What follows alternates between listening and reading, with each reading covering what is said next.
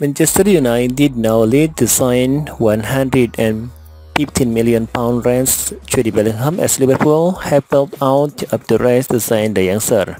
As per today's version of the Telegraph, Liverpool have declared they are no longer looking to hire the service of the England international in the summer transfer window.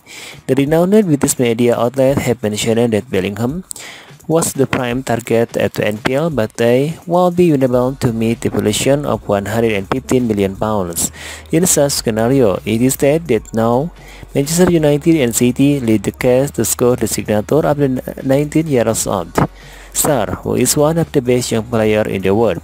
The Old Trafford outfit are on course to get a huge financial boost by getting back into the Champions League and will battle against Real Madrid, Chelsea, and PSG, who are also after the tennis sensation. Bellingham has so far net 10 goals and provided 7 assists in the current campaign and still has a contract until 2025 with Borussia Dortmund.